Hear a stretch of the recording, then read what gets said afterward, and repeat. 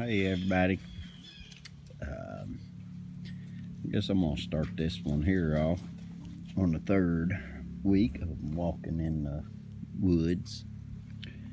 I'm back here in the creek. I'm gonna walk it around a little bit to see if I can find anything in the creek too. There's two dogs up there. Yeah, it's Tippy and Molly. My other baby, she's right there. And it's my baby girl, Sky.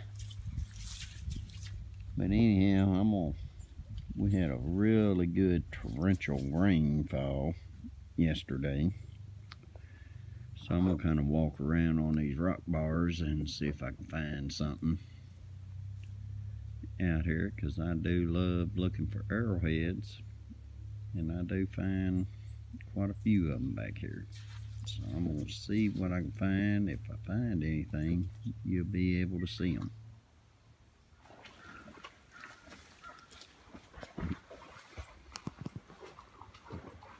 Guys, this is pretty cool. This is the first one I've ever found this far up this creek, even as a kid growing up. I'm going to pick him up together. Check him out. A freshwater mussel. He's up here cleaning up my creek. I'm gonna put him back down in there. Let him do what he does. That's awesome. First one I've ever found back here. Right behind the house. That's cool. Y'all can see how my walk in the woods goes. Don't want to go too fast. Don't want to make anybody drunk. Yeah. They're crazy. Very crazy. There's my baby girl over there, Sky. In between the trees. Alright, I'm out of the creek now. The only thing I found that was actually considered an artifact would be this devitage flake. Tell it by the vulval percussion. Some of the flakes on the other side. It's a thinning flake. I didn't find no actual points, but come back up through the woods, and we do have this. If you can see them, little bitty white tops on them, and then there's a couple little green tops right there starting to poke through. There's one over there. If the dog doesn't step on it, that's starting to bloom out a little bit. Got another dog right here. Anyhow, that is Bloodroot coming up. There's one down there. If I can zoom in close enough. Yeah, you can see it right there, little white. So, Bloodroot is starting to come up. And there's a bunch of it out here all over the place. I'm trying to be careful where I'm stepping at, because it's growing all over out here. Alright folks, Lee told me the bloodroot was up, and I have been planning on getting some of it. So we're going to go down here and look at it and tell you a little bit about it and get some of it. I'm just going to get a little bit and dry it for a salve that I had kind of been wanting to make. Another little quick thing. I've told this before on a video. My dad used to hunt ginseng, golden seal, and bloodroot when I was young. And he would take us out in the woods, and of course ginseng's a lot harder to find, and golden seal is a little easier to find, but not as readily as bloodroot. So he would, I remember him having me dig bloodroot several times, because Bloodroot usually comes in, it spreads easily. We planted a piece here, or Lee planted a piece here, probably 10 or 12 years ago. And it has really spread and gone all the way down this little ditch here. He planted it right up in here by these trees, and it has spread all through there and down that ditch where the water has washed it down. It goes all the way down through there. Now it's just coming up, so we're not seeing as much of it right now. But he saw some, and I said, well, I wanted to get some anyway. So since he saw that, there's a whole one. Let me put this paper down. There's a whole one. There's what it looks like. That bloom will open on up. Don't last very long. It comes up like this with this leaf. See how that leaf is kind of wrapped around that stem there? That's what you'll see, is that leaf wrapped around that stem. You'll see that first, and then it'll flower. And the little root is what you want. The root is, it's called bloodroot because if you cut into that root, it is very bloody looking. And it oozes like a bloody looking liquid out of it. But that's what you'll see first, is this leaf wrapped around that stem. And then your bloom will come up. And you can find that in the woods all over the place. Once you find a spot, if you find one, there should be quite a few more there because it usually spreads pretty readily. I'm just going to get a couple of pieces and dry them and make a salve out of them. Yeah, don't take much. Okay, here's one with the little leaf wrapped around the stem there. So, anyway, bloodroot is what they used to use to make black salve. Now, FDA has banned black salve. They're just starting to come up. So, yeah. And the leaves kind of curl around. Yeah, I broke the little thing off. It would have been the flower and the seed pods. So yeah.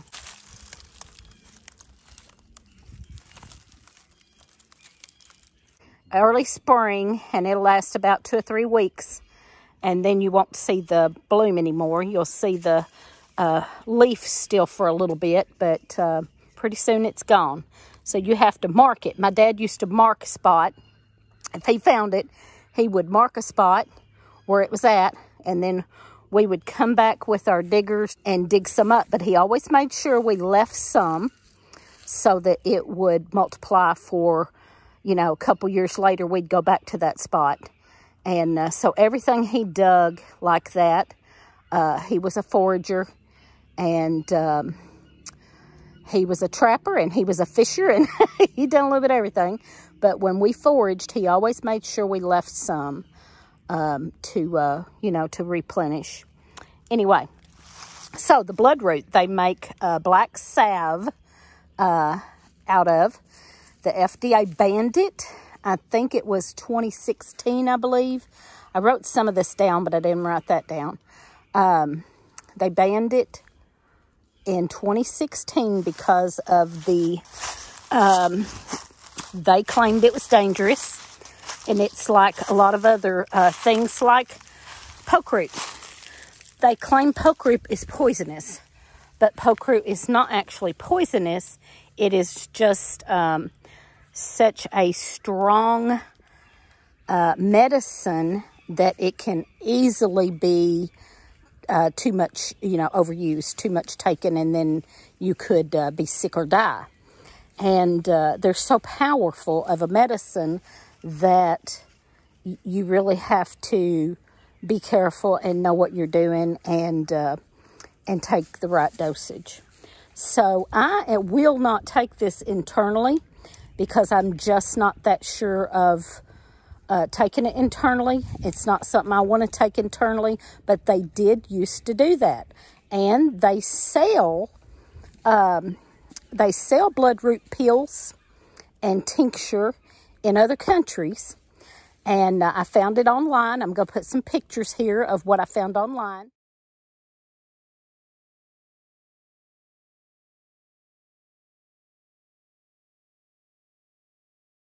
And if I'm not mistaken, I didn't check this thoroughly, but I believe you can have them shipped here even. But our FDA does not approve and will not let you make it and sell it here. So anyway, it is good for, the salve is good for skin tags and warts and even cancerous skin cells. And that is what I'm going to make it for. I'm going to have some on hand. Lee did try some on a wart he had last year. Was it last year you done that? Yeah. Last year, Lee put some. He didn't have the salve. He just put a little bit of the juice on a wart. And it did take it away. And so, you know, that works. But you want to put it just exactly on the problem area. And I don't believe, personally, that it would damage your skin any other way. But the reason they said the black salve they banned the black salve, because it had zinc chloride in it, which is a corrosive agent. And that was supposed to kill the cancerous cells. And then the bloodroot was to draw out the cancer. When we used to hunt it, he would wash it all up. All the roots he hunted, he would wash them up. And he would go ahead and dry them before he went to sell them, because you would get more money that way out of them, dried.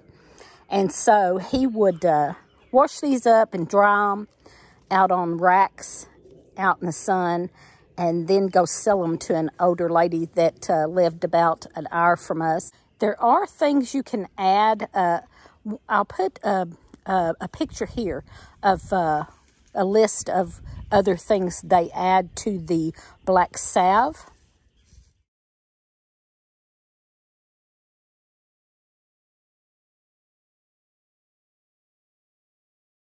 And so I don't know that I'll use all that. I might use a few of those things, but mostly I'm just after the black salve with the bloodroot. If you've heard us before, about a year ago, I had a mole that came up on my chest, and the doctor was worried about it, and she burned it off and sent it off, and it was not cancerous, but it was a mole. I could have tried this on if I had this made up. I could have tried that, and but I did go to the doctor and get it burned off and all of that. And you know, that's fine and dandy, but if you can't get to the doctor, you know the old SHTF, and if we can't get to doctors anymore, or you don't have insurance and you can't pay for it, that's why I'm going to make this.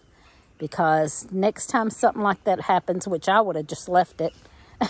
I would have just left the mole, but, you know, if I was worried about it, I could have tried this on there. But that goes down to our woods that we forage in down there. We've been doing the walk in the woods back there and all the way back to the creek. And right here we are on top of the hill by the house, and that is where this is at. So, there you go. There's my outdoor redneck hot tub there. We haven't used. We need to clean it up and use it again. We used it a few times when we first put it there, but we haven't used it in years. Several years. We need to clean it up and do that again. Anyway, there's the house. The laundry on the line. Lee. Hey, y'all. So, one more thing. So, the ingredient, the active ingredient in bloodroot that is supposed to be good for cancerous cells is the berberine. And the ingredient to avoid that the FDA says is dangerous is called sanquinarine. And the FDA deemed that property harmful or dangerous. The good stuff and the bad stuff. Good stuff and the bad stuff. Yeah, and so I don't know if I told all of what they used it for Years ago, they used it for respiratory infections, wound infections, as eczema, psoriasis, skin tags, warts, cancerous skin cells, cleanse the body of toxins and parasites. I want to make sure I got it all in there. So, anyway, there you go. Okay, folks, we've got this Bloodroot up in the house. And Lee is going to go ahead and put some on another little wart he has, just to show y'all. And he's going to tell you about the other one. Okay, so here it is cleaned up. Now, it's real red. You can't maybe see it good on here. Yeah, it's pretty red. And there's where I pulled a little stem off. It's really red. And so we'll dry this. And I'm going to cut into one of these pieces. Show blood. To show it. So I'm cutting this open, and it will start kind of getting bloody. And Lee's going to put just a little dab of that, and he can tell you about doing that. This is what I done with the one that was on, as y'all can see, that wart right there. I'm just going to put a little dab on there. I don't know if y'all can see that. It's actually turning in a little red color, and that's all I'm gonna do. Go on with it, honey. Help me, Mr. Willie, help me. But I don't know if y'all can see it, but right here was a wart. I had it there for a couple of years, and that's what I done, was just that right there. And as you can see, it's pretty much gone. I mean, I can still see the remnants of it, but the wart itself is gone. But it was just like that one right there on my arm. So we'll see what happens there with that one there. If it does the same thing, I say it works, but I'm not saying that I recommend it or anything like that. Yeah. As a disclaimer, but yeah, disclaimer, we're not recommending disclaimer. Disclaimer. Not recommending it. Don't want to get in trouble, but that's what I'm gonna do. Yeah. And I'll keep y'all updated on that. There you go. Oh, I'm feeling weak.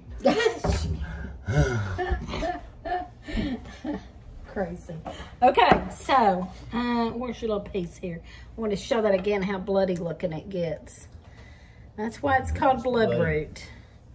So I am going to slice this up a little bit and dry it, and then after it's dried, I'm going to make a powder, and then use that powder to make a salve later on. And so that's what we're going to do with it. I personally don't trust taking it internally. Maybe if I had to, maybe if things were really bad and didn't have nothing else, just like poke. I have poke root. They claim poke root is poisonous or toxic, and it is not. It is a very strong medicine that you have to be very, very careful with. I'm going to research some more before I actually use it. Now, I would do probably what Lee's done, because he done that last year and it was fine.